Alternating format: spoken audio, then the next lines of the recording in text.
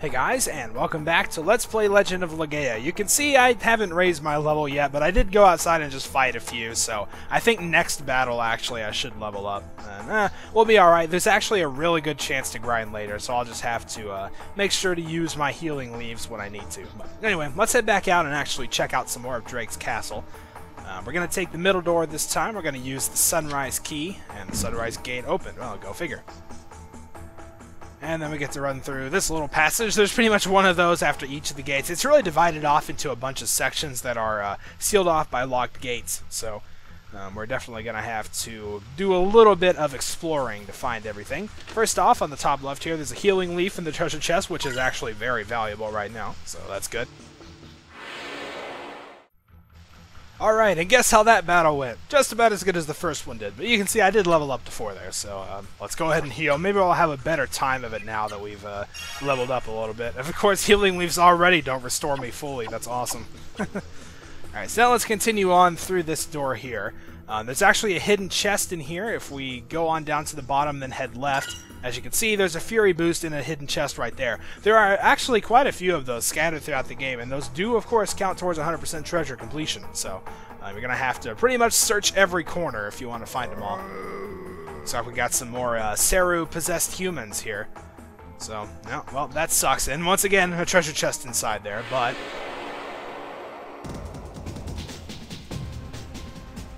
Alright, we've got a battle with a couple of Gamards now, so this is a pretty good opportunity that we might be able to assimilate one of them, so I'm going to actually fight this battle out. And as you can see, at this point, they actually don't do that much damage. Now that we've leveled up a bit, the Gamards are actually a lot less threatening than they were before. So let's go ahead and start attacking. For some reason, they're still faster than me, though. I don't get that. Oh yeah, look at that damage. We're doing pretty good now. Get him. Ah, I didn't get him. Yeah, it's pretty much just random luck, like I said before, whether you actually assimilate him or not. Gamard is, of course, a Seru. You can always tell because let's see that little fire emblem. I was talking about that earlier, but let's go ahead and spear it up again. I'm fairly certain there's really no way you can increase the chances, besides a certain accessory we'll be getting later. But for now, I mean, you pretty much just have to rely on dumb blind luck, really. So maybe we'll get this one. Or maybe not. Yeah, like I said, you'll know when it happens. I mean, it tells you, and there's an animation for it, so...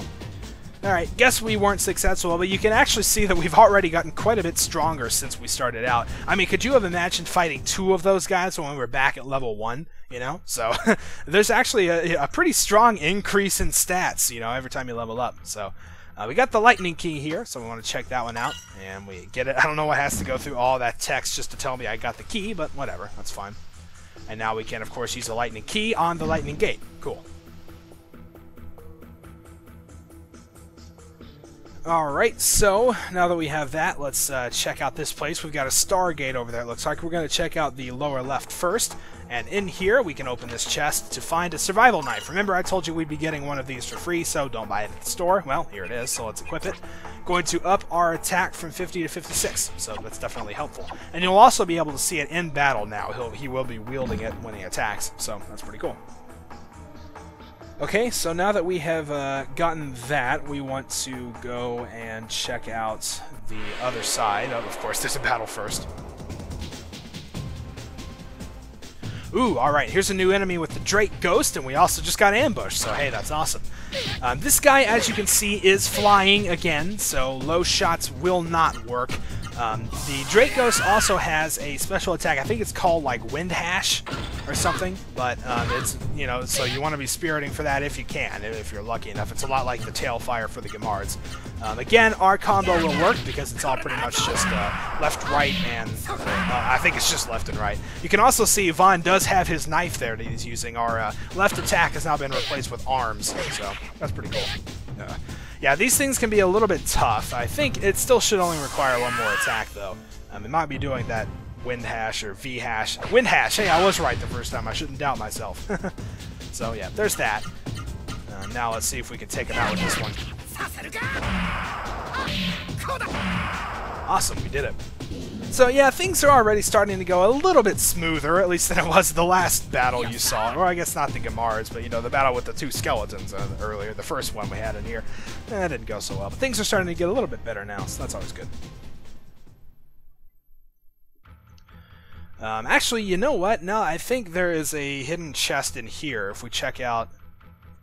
Yeah, there it is. There's a magic leaf. I don't even think that was a chest. I think that was just an item sitting out. So, there you go. Make sure to grab that. That's why I was kind of hesitating coming out. It's like, I know I forgot something in there, but... Alright, now we just want to... Oh, man. A lot of battles, huh? Alright, we had another battle with 2 Gamards, and again, didn't assimilate a single one of them, so go figure, right? Alright, now let's check the obvious glowing case over there. It contains the star key, so we're going to pick this one up and go through all the text. And there's nothing else in this room, so let's head on out. And we're going to use the key on the northern door. Once again, it seems to be a recurring theme in this place. The gate opens, and we can go through another dark, damp, misty hallway.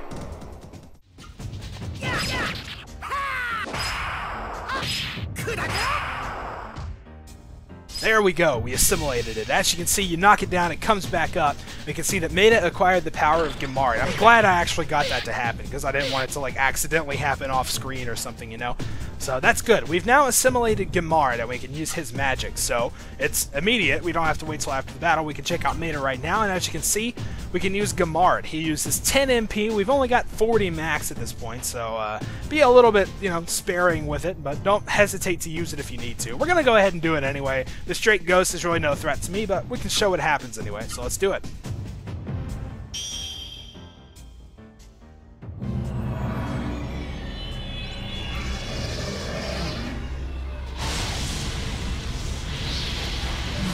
Boom, and look at that, 220 damage. That's about the equivalent of 2 spirited attacks by Vaughn right now. So that Gamard attack is actually a very potent weapon for this point in the game. And of course, with every new Seru that we come across, we're going to get the ability to gain a new spell. So just more stuff to collect, pretty much. Some of them are pretty useful, but I actually find that I don't use many spells in this game. I don't know, I guess that's just kind of how I play it, but whatever. Okay, so let's head up to the upper left first. There's a treasure chest here with a healing leaf inside.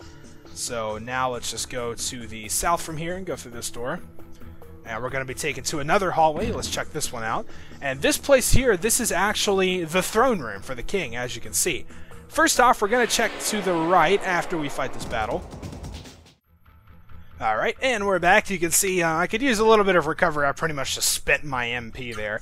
But something happened in that battle that I hadn't talked about yet. We can check out Gamard here, and we can see he's actually now at level 2. He actually gained a magic level in that battle. Basically, all that does is, I think it gains more attack power, and some spells will gain, like, additional effects.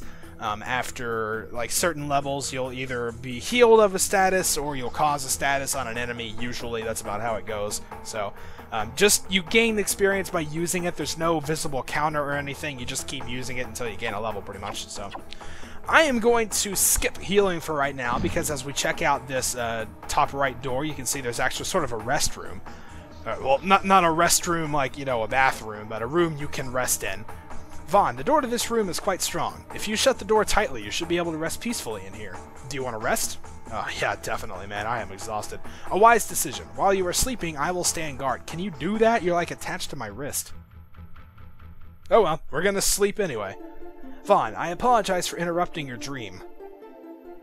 There is something I must tell you about the Seru and my powers. That's right, the Seru. They are horrible creatures, but the Seru themselves are not at fault. The mist is responsible for all of this. I have special powers to use against the Seru. I can assimilate with the Seru that the mist has made mad. The special powers of the Seru will combine with my own, making me a powerful weapon. I have already absorbed the abilities of Gamard, the fire Seru you have fought, and of course I showed you that. It is not always possible to absorb the abilities of a Seru by fighting it.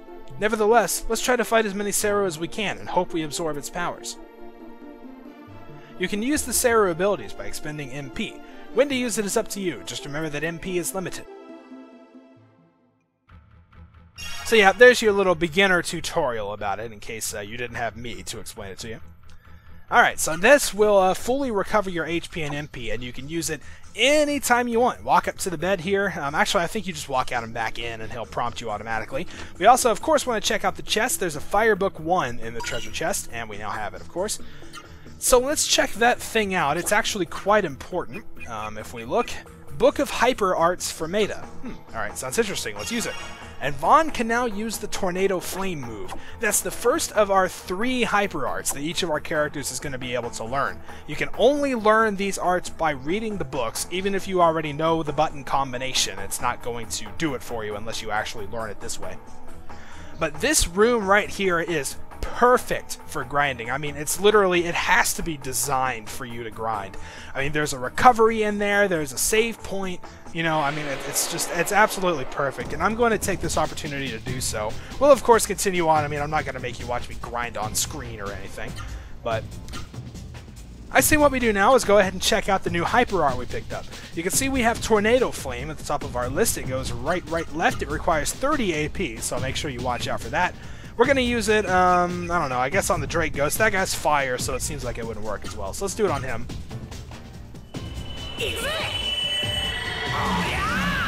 And there we go, that's Tornado Flame. You can see it did a little over 100 damage. That's about the equivalent of a spirited attack that we would have been doing before. So hyper arts are, of course, a lot stronger than normal arts, but they do require a lot of AP as well. So just make sure you keep that in mind. I'm going to go ahead and finish this guy off. I guess we'll do it again since we have plenty of AP at this point.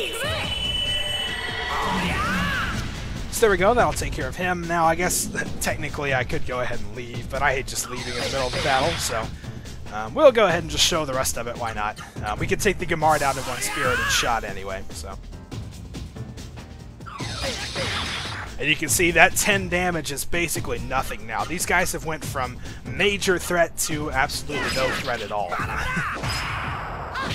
And we're doing a lot more damage now too. See, 166, it's pretty good. Alright, so there we go, and we leveled up. I thought that might happen. To be honest, that's actually the reason I stayed in this battle, because I thought it might. I knew I'd been fighting a lot, so. Awesome, there we go. Like I said, this is a perfect room to grind, and we will do that later, but for now, we're pretty much just about done with the castle, so I want to go ahead and try to get as much of it as we can. If we head into this room here, we can actually check this. Somebody's growling. From its clothes, this Saru seems to have been one of the royal family. Vaughn, I have a feeling this Saru is King Drake. Look, there's a small key around its neck. That must be the key to the Watergate. What Watergate? I never came across it. You mean the one that, you know, Nixon was involved with? Alright, so there's a letter in the treasure chest here to the human traveler that finds this. Yeah, let's read it. I am Drake III, King of Drake. I know not who will read this letter, but anyone who makes it through the mist must have powers greater than the mist. No doubt you have seen the Saru monsters in this castle's dungeons. Those monsters are in fact my dear retainers of the people of my kingdom. When the mist approached, we tried many ways to drive it back. We even prayed at the Genesis tree of Mount Rikuroa to the north. Legend says the tree has the power to save the human race. In the end, we decided to lock ourselves in the dungeon and wear Saru, surrendering to the mist. As Saru monsters, we should survive on Drake water until the day the mist goes away. We locked ourselves in the dungeon so the Saru madness will not force us to harm anyone. So, traveler, I ask you to drive away the mist as we were powerless to do so. You are the only hope for the future, the hope that sustains us. Phew. That went by rather quick, didn't it? Alright, so we've got a heavy responsibility placed upon us, not like we didn't already, but we now actually sort of have the location of the Genesis tree at Mount Rikuroa, so we're going to be checking that one out for sure. But first we want to check out the mountain key in the case over here, so let's grab it, and that will pretty much allow us to finish up this place here. Now as we go back out of the throne room, make our way back around to either side, and, of course, take the gate to the north like we've always been doing. It doesn't look like you can open that one, but you can. Then we check this out. Of course, random battle. Alright, I think I'm going to take this opportunity to stop now, actually, because I think once we head out through this passage and on up the stairs, it's going to take us to a place and will plunge us into some events that I'm not quite ready to get into right now. So I'm going to take this opportunity to leave off here and do a little bit of grinding off screen. I don't know how many levels I'm going to get, but I don't know. I might go crazy with it just for the sake of being comfortable for a while and not having to do it again, but either way, we will definitely come back much stronger next time as we make our way out of Drake Castle and towards the Genesis tree at Mount Rikuroa. So, until then, thank you guys for watching, and I'll see you next time.